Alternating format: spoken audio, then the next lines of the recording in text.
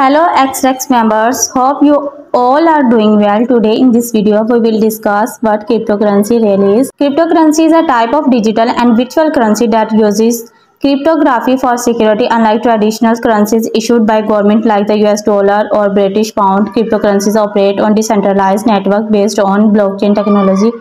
How does cryptocurrency work? Number one, blockchain technology. At the core of cryptocurrency is a blockchain, a distributed ledger that records all transactions across a network of computers. This ensures transparency and security. Number two, decentralizations. Cryptocurrencies are not controlled by any central authority, making them immune to government interference or manipulations. Number three, mining. Some cryptocurrencies like Bitcoin are created through a process called mining, which involves solving complex mathematical problems to validate transaction. Number four, wallet. Users store their cryptocurrencies in digital wallets, which can be hardware based or software based. Number five, transactions. Cryptocurrencies transactions are peer-to-peer, allowing users to send and receive payment without intermediaries. Benefits of cryptocurrency: security. Cryptographic techniques ensure secure transaction transparency. All transactions are recorded on the blockchain and publicly accessible. Lower fees, reduce transaction cost compared to traditional banking system. Accessibility provides financial service to unbanked populations.